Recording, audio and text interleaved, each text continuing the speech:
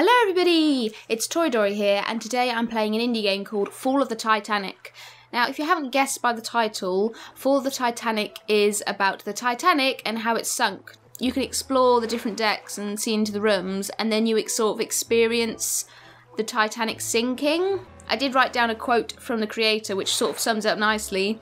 Even the sinking has something beautiful to it, despite how sad the event was. So without further ado, let us just see what this is all about, because I am intrigued. We have a desk, table thing, and a chair. My eyes is bright.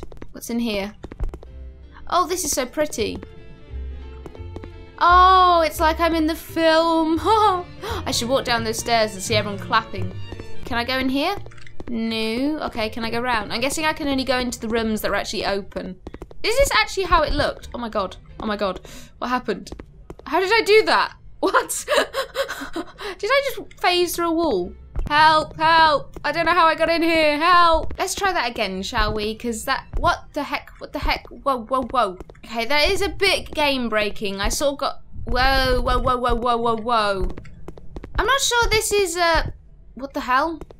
Help, help, help. I'm giving this one more go, and I'm gonna walk really carefully, because it seems like that happens every time I seem to walk through a door.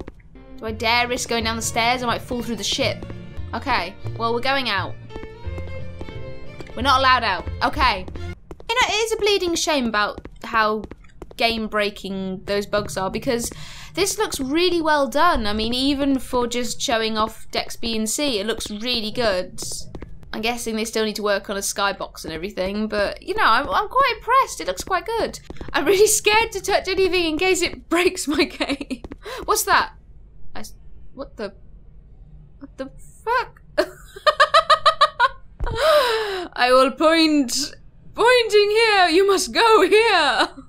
Okay, strange thing in the sky. Oh, it's a thingy. Oh, I'm sorry. It's obviously fog thingies. What the fuck is that? It's humongous. What the hell is this? It goes all the way through the thing. I haven't found the sinking yet. I'd like to find the sinking. I feel like we're getting lower. I feel like we could be getting to the sinking. I see a light. A light at the end of the tunnel. Oh, I must go to it. No, it's getting further away. Oh, hello. Okay. Does anyone else get creeped out by finding glitches in games? Like when a wall disappears and there's just blackness.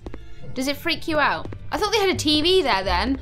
It's actually a painting. I was like, they don't have TVs in Titanic. Do not touch the walls. The walls are deadly. Oh, God. Oh! Oh, it's gradually sinking, you twits. Oh, hello. Oh, Tori, you're an absolute nit. Of course it gradually sunk. It didn't just suddenly... Oh, man. Oh, I drowned. Oh, well, it was a good life. Well, that was fun. It was a little bit buggy, but the creator did say there was quite a few bugs to still iron out, and he said to report any. It's a shame I didn't get to see more of the actual water filling up the ship and actually, you know, I guess I meant to keep away from it. Maybe I would have seen more.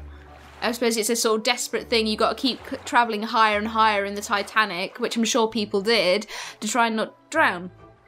But me being an idiot just went, oh look, water, cowabunga! If you want to check out yourself and have fun splashing in the water that drowns you, yay, you can check it out on Game Jolt. I'll put a link in the description. If you enjoyed that video, why not leave a like and let me know, and I will speak to you in whatever I play next time. Bye bye!